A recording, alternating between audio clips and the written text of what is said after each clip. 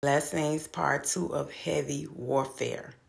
I want you all to remember this, that when you have gifts from God, you definitely are going to experience warfare. You definitely have to die to your flesh daily and pick up your cross and walk with Jesus Christ.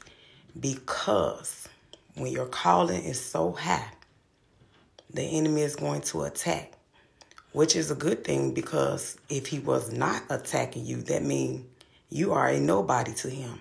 You have nothing, he have nothing to worry about with you.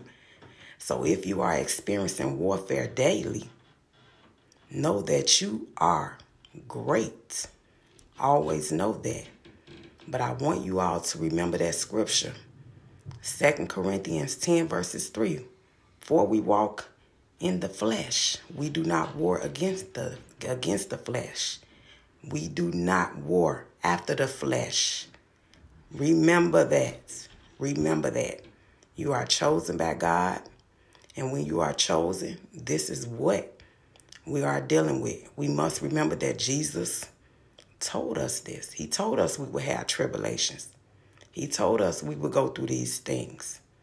So know that. Believe that. Continue to pick up your cross and walk daily after Jesus, no matter what you go through in life. Know that the victory is already won. Continue to fight.